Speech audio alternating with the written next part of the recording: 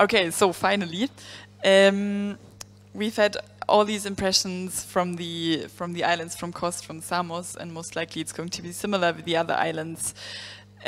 So the question to you, that you are working more on European politics and have an overview, how do these camps fit into overall EU migration policies? As a background, the camps were planned by a task force by the EU Commission after the fire in Moria in September 2020. And at the same time, the Commission presented what is called the New Pact on Asylum and Migration. That means some kind of an attempt to formulate an EU-wide migration policy agenda, like all the member states together. This pact has not adopted yet, like since like 2.5 years now, but still there is some kind of a link between like this proposed pact and this policy agenda formulated in this new pact. Karl, could you give us a little bit of a hint about the relationship between this new pact and the new closed camps on the islands? Thank you. Fingers crossed that you hear me. I'm in my office in Frankfurt, and hopefully you can understand me. Yes.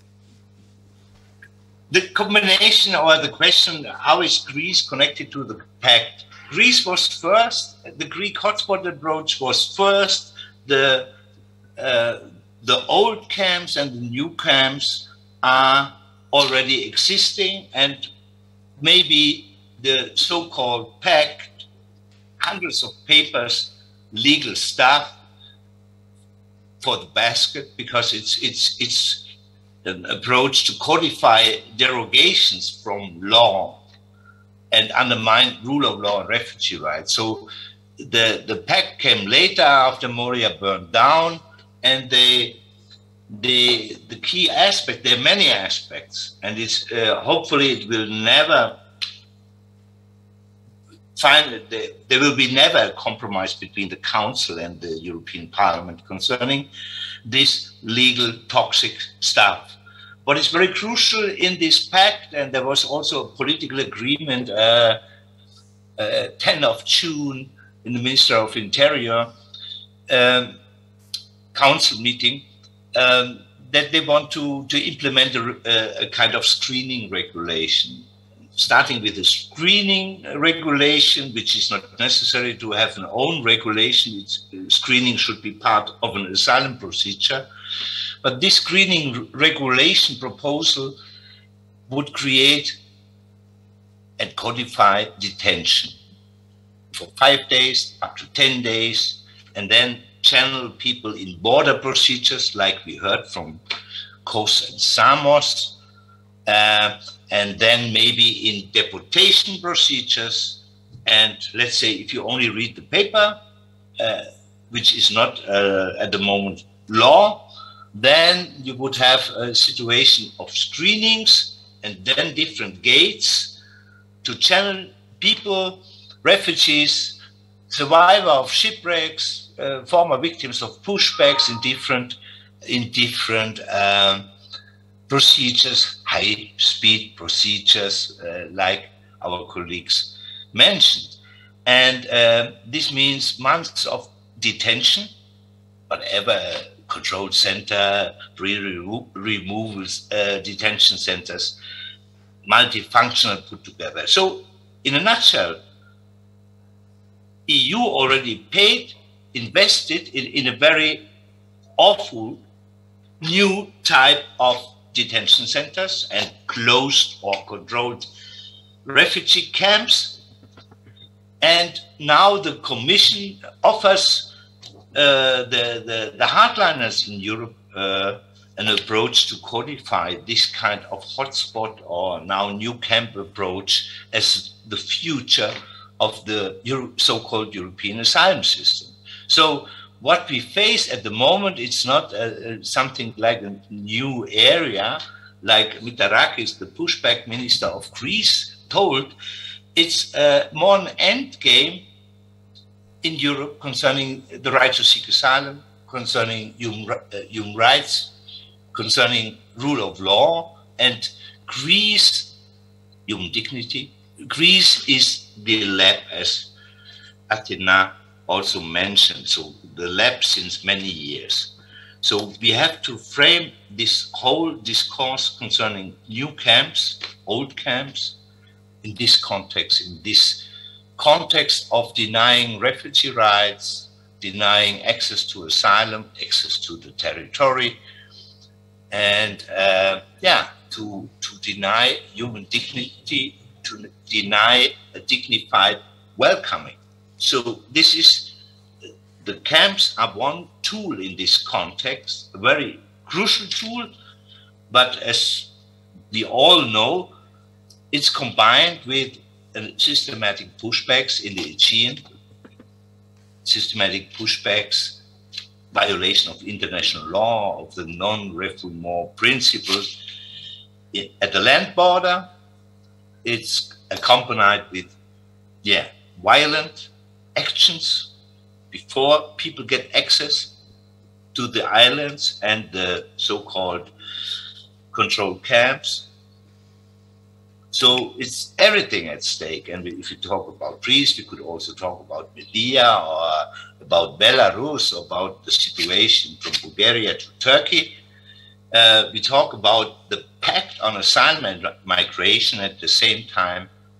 The majority of member states in the EU, and Greece is a frontline state, very crucial, don't implement EU law, existing EU law, don't follow the Charter of Fundamental Rights, and they violate the 1951 Convention and the European Convention on Human Rights on a daily basis. So, but just like, so to summarize that means that actually, as we already mentioned, the link, you would say, at the one hand side, the link is that these camps are like one part, like one aspect of this broader attempt to like diminish the right to asylum.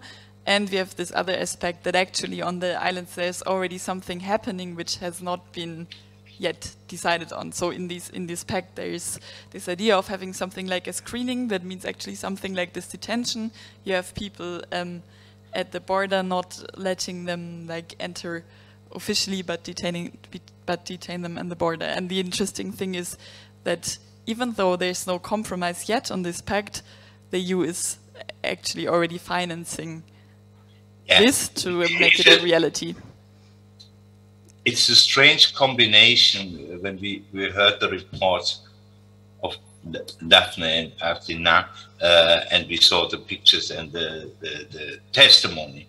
So we have a high-tech, very expensive, controlled, surveillance, intimidating camp with very modern, high-speed asylum procedures, whatever this is, without proper legal representation. Yeah, actually, and in Samos also without proper medical treatment, and also in the other hotspots or camps. Yeah, so a hell of money is spent, but not in human dignity, deterrence, I don't know what. So much money and nothing really was delivered in favor of refugees and asylum seekers and vulnerable persons. So this is one, the new world of the Commission, this high-tech camps. And on the other hand, we have still an ongoing and very effective, let's say this is the Greek miracle and the elephant in the room, ongoing violence up to torture, killings in the context of pushbacks, at the land border, people dying in the snow near the Greek land border, without mobile, without proper trousers and so on. So an alleged pushback, but no investigation. Nobody cares. So this is the other side. So the combination between this very violent, effective violation of international law, on the same hand, the proper EU-style technocratic, and with the same outcome, that the refugees have not the right to be subject in the asylum procedure, a fair asylum procedure under detention conditions with limited access or no access of legal representation or legal counseling is not a fair asylum procedure. And then again, in this procedure, now it's not working. Athena already mentioned this.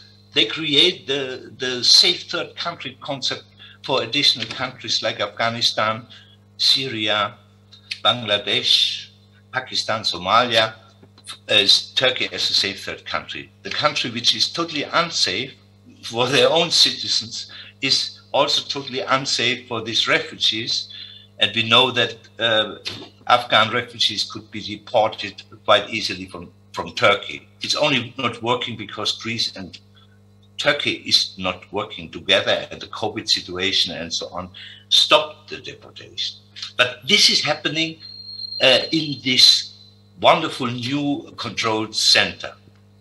Yeah, and maybe to throw in a number there, you said it's a hell of money. It's actually 276 million euros, which the EU spends on these new camps. I think that's a very interesting aspect if you think of how often the argument is like, but it's too costly to accommodate people. It's it's like a very huge number, and also like a huge number if you think that it's actually not yet official policy. So this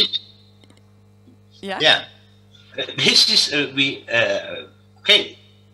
First, in the first round, let's say if you start the last decade before the Turkey deal in 2016 was implemented by a press release of the European Council by Merkel and others. So it was just a deal. It was not based on law. It was not based on EU law. First step to totally colonize, in this sense, Greece, the former government, to force the former government always to increase pressure and to create new laws, more restrictive laws, sometimes written in Berlin.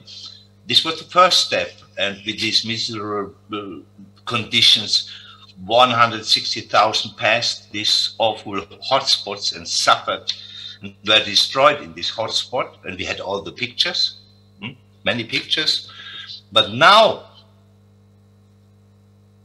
after the deal policy is still existing as a general approach, we have more the out of sight, out of mind approach, and I appreciate the reports of the colleagues to make this present, to understand what is happening in this machinery. It's not just a detention center or a control center. Inside is a machinery which, with the deprivation of rights of refugees. And to understand what is inside, who is acting inside against refugee rights is also very important, but it's not so easy to communicate. Therefore, the Greek islands, because of the numbers, but also because of the pictures, is not so present anymore in Europe. And unfortunately, these refugees, a part of the Greek colleagues who work inside and outside and try to help in different parts of Greece, also in camps on the mainland or detention centers on the mainland, these refugees are now forgotten in the new world of the EU and financed by our money for nothing, for nothing. It's just deterrence, nothing else. There is no impact concerning human dignity. Yeah, you mentioned it's financed by our money, so by European money, where obviously German is like a big source of that money. We were wondering, because we were talking about Greece so much, about the Greek government and about the EU, we were wondering what is the role of the German government exactly in developing these new camps on the island? Okay. The famous Turkey deal was produced in Berlin, Den Haag, Brussels, and then the Greek government, the former Greek government, was convinced I don't know why, but it was with friction in the government, but the Syriza government. Then we had this time of dominating all Greek laws by the EU and by Berlin. Sometimes Merkel made remarks concerning the new legislation, Merkel, the former Chancellor of Germany. And everything was financed by the EU. But the outcome was only this horrible situation in Moria and other places, and a situation that people get, more than 160,000, it's more. People were victims of this bloody, toxic deal because they were forced to stay a long, long period under miserable conditions on the island. This was also, at this time, now it's different, a kind of verdict by Brussels and Berlin. So actually it does play a very crucial role also, like starting with this EU the new government and this, the escalation of violence, it was already mentioned in February, March 2020. It was crystal clear. We all know the picture when von der Leyen and all EU representatives went to Evros, and they saw all the tear gas and the violence, but they said, "You are the shield of Europe," and Mitarachi and his prime minister understood this very well. Mitarachi is the migration minister of Greece. Migration, responsible for migration, and the prime minister were quite, they understood now we have carte blanche to do whatever we want. Suspension of the right to seek asylum and a pushback whatever is possible. And they created a new type of violent forms of pushbacks, and they don't care anymore about international documentation by UN organizations or Council of Europe, Human Rights Commission, or whatever. I don't speak about NGOs. They say this is everything is fake news. Fake news. It's about Erdogan, but not we are clean. So this is a new situation, and in this situation, the former government, the former Minister of Interior, Seehofer, was first very happy with this very tough Greek government and the very tough approach to close this entrance. But then he had another problem, and the current government has also this problem. It's not a real problem because of the deal is not functioning anymore. Turkey is closed concerning deportations back. Only pushbacks, illegal pushbacks are possible, and these are executed. All the recognized refugees, or many of them, Germany more than 50,000, used the granted refugee status to travel further on to Germany and seek asylum again. More than 50,000 people, because they had no survival chance on the streets of Athens or elsewhere. The German courts also followed the expertise of our Greek colleagues, of our Greek partner organization, Refugee Support Aegean, and stopped deportation to Greece because bed, soap, and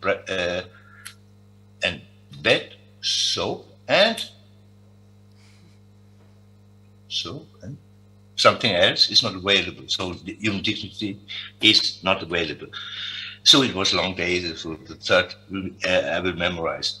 This is, and then just to show this double moral standards and this hypocrite approach everywhere, they said, okay, we have a problem with Greece, and they sent a letter to the Commission. What about the implementation of EU law in Greece?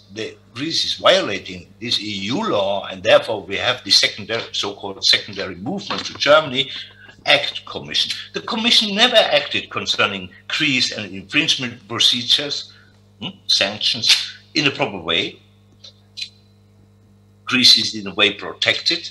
And the German approach was and is very hypocritical because they don't care about implementation of human dignity in other places, but only when the people go further on because they have no chance to survive, they realize there is an EU law which should be implemented. So all sides play a very, double moral standard, and they are more or less together when it's about deterrence and about common externalization of responsibility. Thank you very much for that. Putting it into perspective, we've seen that there's actually like a large role of Germany, which kind of brings me to the last question to the round until we finally open the floor, which is like what to do now. So we've heard a little bit what strategy these camps serve in kind of this framework of EU migration politics. But just very quickly starting with you, Atina, what would be your wish or like your idea in how to organize also like as organizations like Borderline against this approach and this like laboratory in Greece becoming the reality at the external borders in general? Not an easy question to answer. I would say multi-level strategy, like bringing attention, understanding as a lawyer the legal requirements, the legal conditions, the violations that take place, but I cannot give a straight answer. But events like this, again, bring attention to what is happening on the ground and understanding the politics behind it. Thank you. Also you, Karl, like very briefly, what would you say, like what to do? Fight the deal at any cost. We don't want detention centers at the external border, and we don't want to have border procedures, asylum procedures at the border. I think we have to fight to revitalize international law. We don't need a new pact. We need that EU stick to the key principles of international law. And then step by step, we have to defend the right to seek asylum, human dignity. So let's say the core of Article 2 of the EU treaty is about rule of law, and everything is at stake. So and we additionally fight for, not in a screening regulation, we fight for a robust, independent border monitoring mechanism to end the violence. It's very important that the perpetrators we bring to justice. The survivors of violence and torture at the EU borders, or the family members of the dead, deserve our support. And just only one remark: a very crucial case in Greece was in 2014 in January. All over Europe it was discussed. 8 kids and 3 women from Afghanistan died in a pushback operation near Pharmakonisi. And the family members, they wait still 7.5 years for justice. And now, Thursday, is the judgment of the Strasbourg court. So fingers crossed that these family members who suffered so much because of the violence and the pushback operation get a little bit justice. And their approach was, it's not about us, it's about the coming refugees, that they don't suffer this. So fingers crossed that we have a little bit justice together with the family members. Thank you very much. Could you switch off your YouTube, Karl? I think that's a bit the problem with the live stream. Thank you very much. It's a very difficult question, I admit. What is the solution? But thanks for the hints you gave. Thank you for your patience. Sorry, got a bit long with the technical stuff. Still, I hope you're inspired to have some questions to the podium. I think somebody from us will go around with a microphone and you can just like put up your hand and ask them.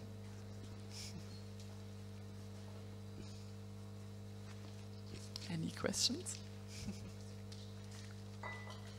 Or is everyone tired? I don't know whether there's something from the people online or they are already, we lost them.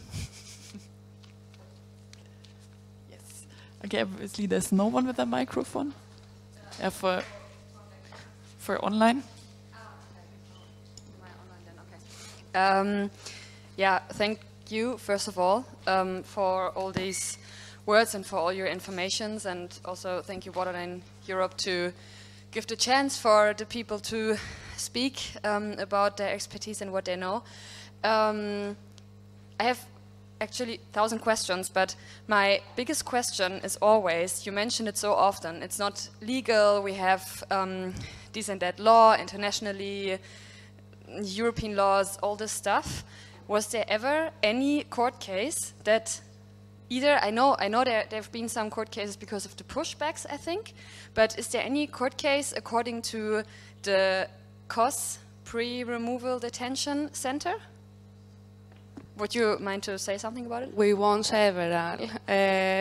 So we challenged this unlawful detention in Greek courts, especially in the context of being detained with a view to deportation when the Greek-Turkish borders are closed since March 2020, which means that the detention is de facto illegal. And we went to the court, and we were, I think, the first to challenge such this type of detention for Kos, and I think we have won the majority of them, and we have we have created again a multi-level strategy to address this, and one of the approach that we are going for is the courts, but there are also other ways that we bring attention to this detention issue, and we actually manage to release people. So yes, Greek courts have said that this detention is illegal, but you have to remember that this is only decided on an individual basis, which means that we cannot go for the entirety of the detainees being detained in the pre-removal detention center. We have to pick specific, we have to represent every person at once. So this is a matter of capacity, this is a matter of how many lawyers you have, how many cases you can take over. But yes, short answer, Greek courts have found such detention illegal, and we have drafted a bigger strategy, which has also resulted in a shift in the detention policy on the island, and has ultimately resulted in more people being released from detention. So that means to think positively regarding to this, what you did already, it might be, hopefully, change that the pre-removal detention centers are not allowed anymore. I think this would be a very optimistic way to see the situation, because I think we are winning small battles, like local even, because we see that what we are doing or what we are experiencing on Kos is not the same in different islands, not only detention, but other policies as well. So it is all about the local jurisdiction, the local way of implementing law, which is crazy if you think about it, that in different islands the law is being implemented in a different way, but this is the reality in Greece. So I cannot say that these small wins will ultimately lead to the European Union suddenly deciding that pre-removal detention centers are entirely illegal, but I don't know how else we can fight, as lawyers at least, if not by these means. Thanks a lot. I would have another question, if that's okay. You were talking about Kos and Samos. Do you have any information about all the other islands, Lesbos, Chios and Leros, as far as I know? We have an office on Chios, and the situation is a bit different there because the new closed center, closed controlled access center is not like, they cannot even decide where and how to start building it. There is a resistance from the people on the island. So we are talking about the old structure still. And there is no detention. So again, you see a completely different situation. The arrivals have decreased during the past months because of the pushbacks. The situation is generally better than before, but still problematic.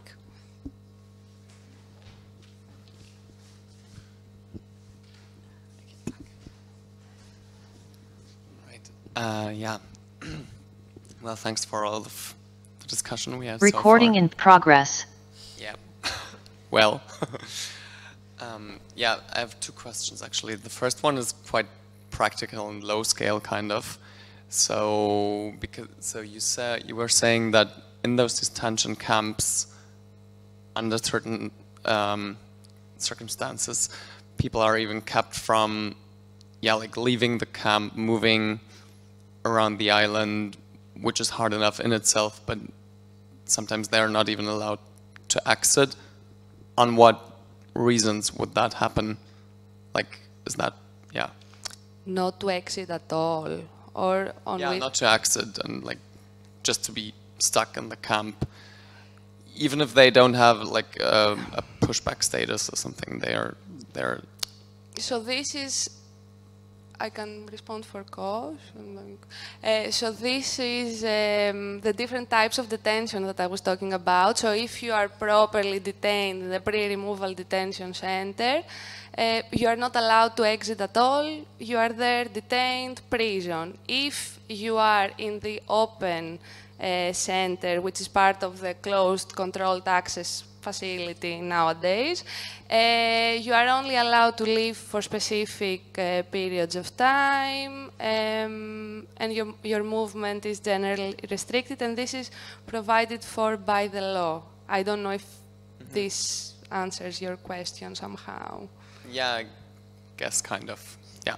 And on Samos, what we saw, the camp on Samos, the big one for 3,000 people, this is including the pre-detention, the pre-removal center. Yeah. So within this camp, within the NATO-type fencing, within the barbed wire, the whole structure, there is another area, a bit like to the side of the camp, which is called the pre-removal, and there are several containers with beds and toilets and cameras inside the corridors.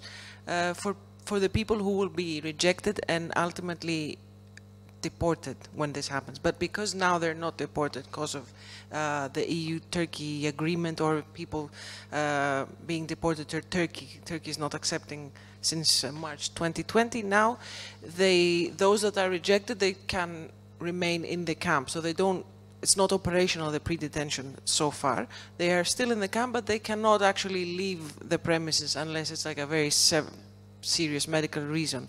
If they're rejected or double rejected, they can walk within the camp and play volleyball or just move into the camp. They're not in the actual prison section of the camp, but they can't leave the facilities because in theory they are rejected and they are now illegal with a stamp. You know, they're not allowed to have any access to any services or outside the camp, or leave because in fear that they might escape. Or yeah, that also takes me to my second question, because if I got it right, that's basically all that Greece is doing right now.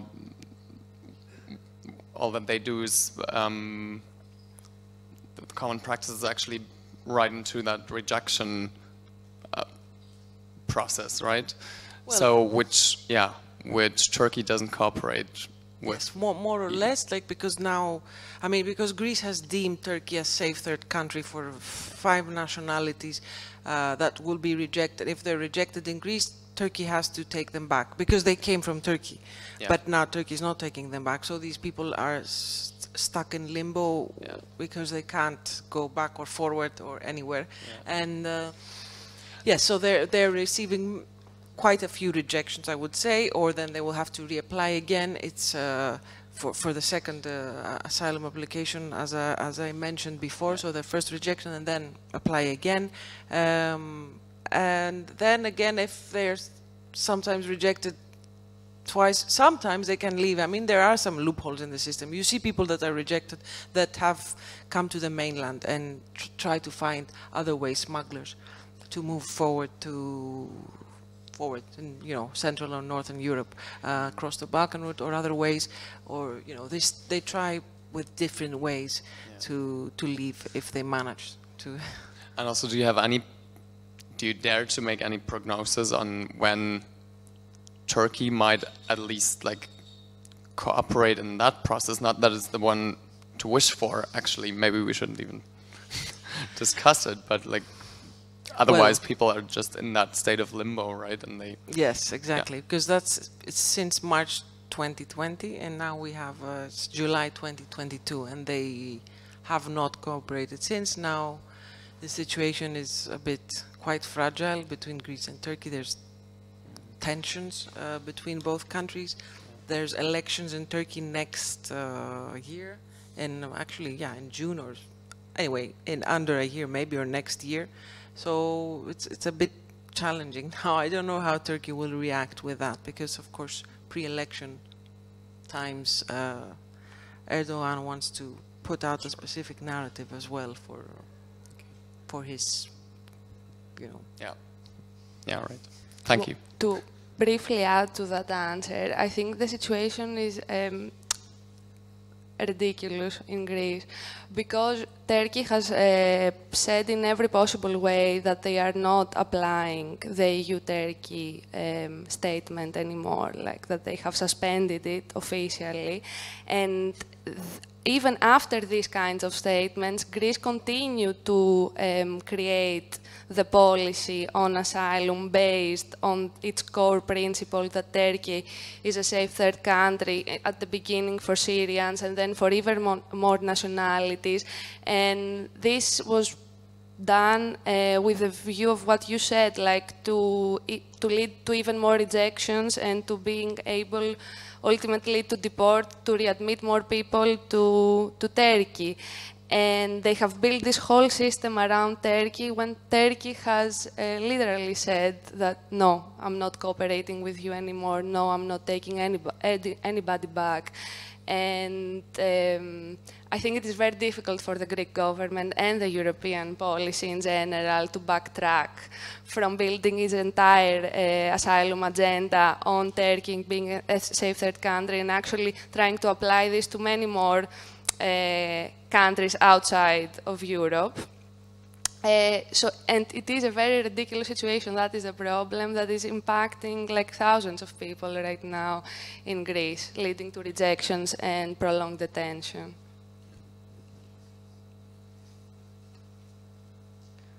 Right. Any more questions?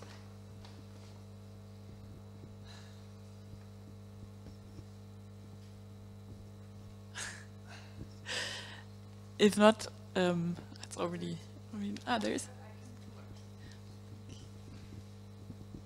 Hi, I have a question, maybe more to you, Daphne, as a journalist. Coverage and reportage from Greece reaching Germany, at least in our circle of people, rightfully so directed to the German government, or Angela Merkel, as Karl said it, as the architects of the deal and responsible for the suffering of so many people in the Greek islands and the peripheries. But I wonder, how would you say does your work as a journalist in Greece impact the atmosphere in Greek civil society? I mean, we have seen in the past months and even years that it's become very hostile towards journalists under the Neo Demokratia government. So I wonder, you know, you have to be very fierce in your work and probably think about this many times. How do you see your work going into the camps, or, you know, trying to enter and bringing pictures to the public? What do you see happening? Thank you. Well, yes, it is a good question.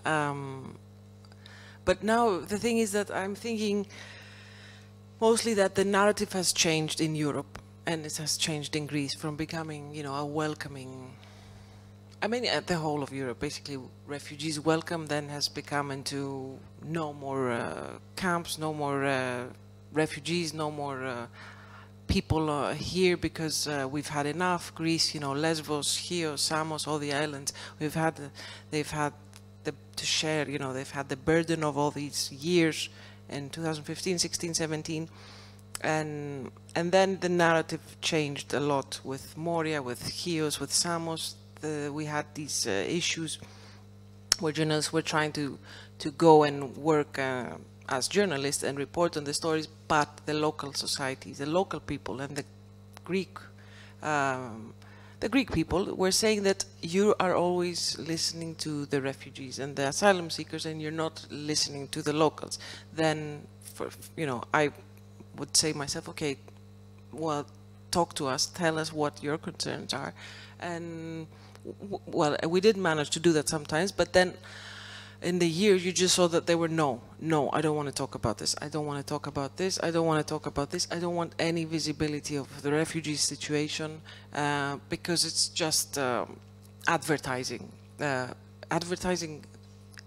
in favor of the refugees and the NGOs, and not in favor of the local people and the tourists, which, for example, the islands want, to have. So it's like we are having a bad image on our islands, and that was the most difficult thing for me. Not actually accessing so much the camps or talking to people in the camps or getting some information. It was struggling to do that, of course, but it's always challenging, because I mean, you have to, for many reasons, logistical, whatever, reasons, and getting the information correct when there's many people, partners, so, civil society organizations involved, government, ministries. It's a process. But the hardest part for me was like actually, the locals and how they reacted. When you try to speak to them on where you are there to cover. Oh, you're again here to do something about the refugees, and as if now you're advertising this, and this is why more refugees will be coming, and NGOs are bringing more refugees here on the islands because they need them to have work. So this trying to combat this narrative is it's difficult. That's what's actually more tiring in a way.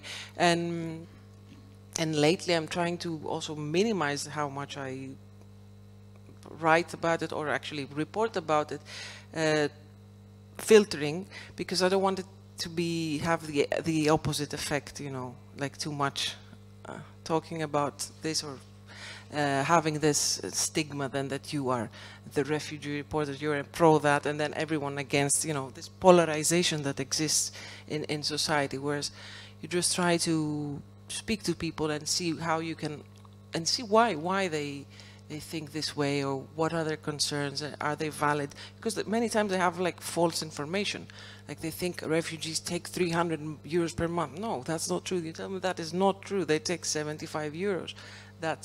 And it's not money directly from you. It's European money that they are entitled to. They're seeking asylum, and they're taking 300 and everything is paid and they live for free, which, it's not true. So that's very hard to combat this kind of pre-existing preconceptions, narrative that people have around you. And it's like, sometimes you think you're doing stories or reports that will actually reach more people who are like-minded and not the other people that you also want you want your whatever reports to reach. Was there another hand?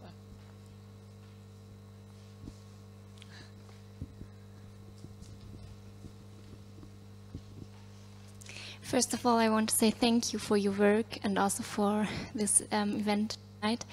My question, maybe it's difficult, but for me, I feel a really huge frustration. And as you already said, the international legal documents lost their power in a way, or really reached their limits. And my question is, what do you think could fill this gap? What could really create a way of accountability? What do you think? What could be an option when these international human rights documents lost their power? It is directed to me, eh? It's for you all, I think. I think they intentionally lost their power somehow. I think they were devalued by the different actors like playing this game. And I think as a lawyer, I think they are enough somehow to protect the rights. I think there is enough legislation in place to provide for like a dignified asylum procedure in general without these atrocities that we are witnessing every day. So as a lawyer, what I do, and I think what I would others want to do, is to go back to these legal instruments and actually trying to enforce them in every way possible and in every level possible. So it is not always also remember about strategic litigation. I think this has become very like hip and modern, but it's you can go to national courts, you can do the smallest things that are actually bringing the attention back to the law and say, okay, I'm not crazy, this is illegal, it is written in the law that it is illegal, you have to stop this violation.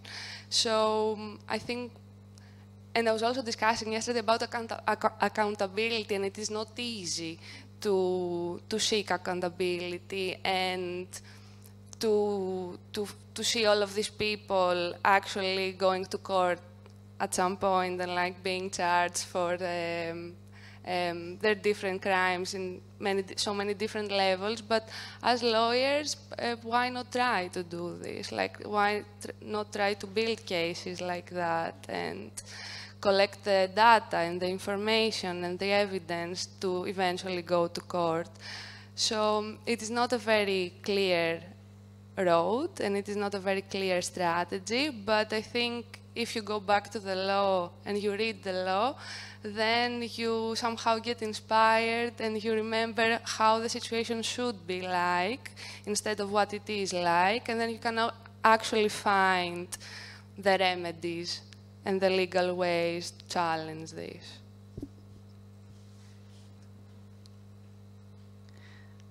Maybe one last question if there is one, if not.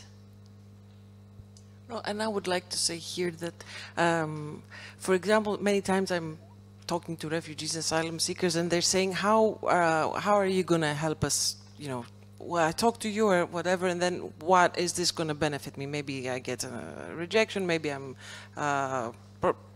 persecuted by someone here, I don't know, you know, whatever. And I'm saying, look, I cannot help you. I mean, it's meaning speaking to you and getting your story and listening to what you have to tell me and building a report will not directly help you because, you know, just trying to report and raise awareness, but it's not going to change your situation. But here, this is the only person who are actually the only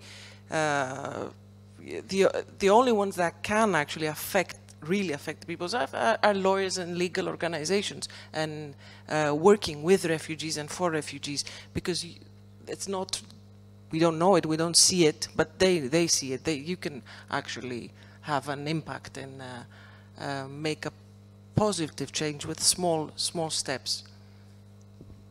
But I also think that everybody can help, like from their own profession and with their own attitude. And we do not operate in a closed system, so it's not always only lawyers required to bring these situations to justice. There are much more, like many more professionals that are needed to do this. So journalists for fact-finding and monitoring and reporting. Definitely. And like everybody basically. And we just like deal with the evidence and we present them to a court. So everybody, I would say. Yeah, and I would strongly say also non-professional activists, and this is a good moment to say, if you feel very frustrated now, and of course I cannot offer you a solution, but this is like a very warm invitation to join like also political groups and organizations, demonstrations, and you're very welcome also to join us, Borderline Europe. Like we will be around and we can like chat about how to get active, but in general I would say there's always like whatever background you have, there's always an opportunity to help, like create the pressure and create the attention we need in order for this to be stopped at some point. And yeah, like I remember when I started getting politically active that I was always very timid because I thought like, I don't really know how to organize a demonstration, I don't know how to do things, but really like this is what activism is about. Like you just get started and like work together as a group, and like we would be very happy if you come up to us or email us afterwards and help out. And also, yeah, maybe if you happen to have spare money, leave a donation and have drinks with us after the event. Yeah. And also, maybe as a last call, and those of you who haven't registered yet, that would be really cool if you just could sign for the people who are funding this.